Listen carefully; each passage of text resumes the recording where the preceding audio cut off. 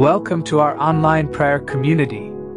Together, let's find strength, solace, and support through the power of prayer. Because the best is yet to come. Let us pray. Dear Heavenly Father, as the dawn breaks, I lift my soul to you in prayer.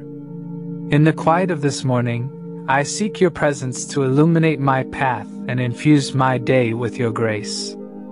Thank you, Father, for the gift of this new day, the chance to embrace life, to learn, to love, and to serve.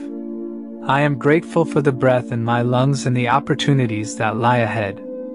As I prepare to embark on this day's journey, I ask for your guidance. Lord, I confess my faults and shortcomings to you. Forgive me for the times I've strayed from your path, for the moments of doubt, and for the times I've failed to extend your love to others. Renew my spirit, Father, and empower me to be a vessel of your compassion and grace.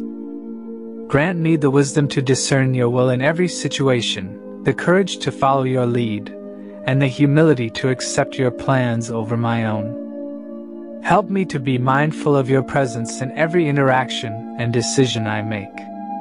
As I face the challenges this day brings, I pray for your strength to sustain me.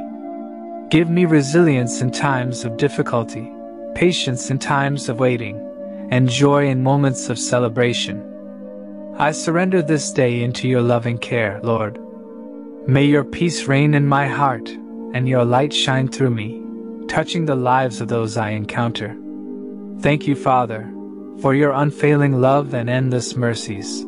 You are my strength and my refuge, and in you, I find my hope.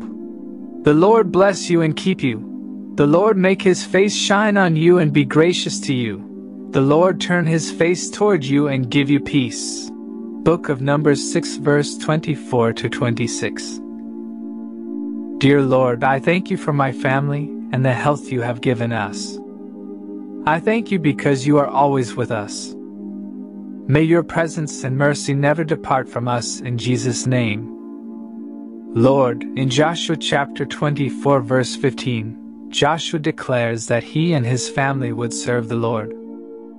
Father, I pray my family will not be led away from you. I pray that every family member will be kept under your banner and in your refuge, and that we will always serve and worship you in Jesus' name. Thank you, Lord, for this wonderful new day. Together, we give thanks and we pray in the name of Jesus. Amen.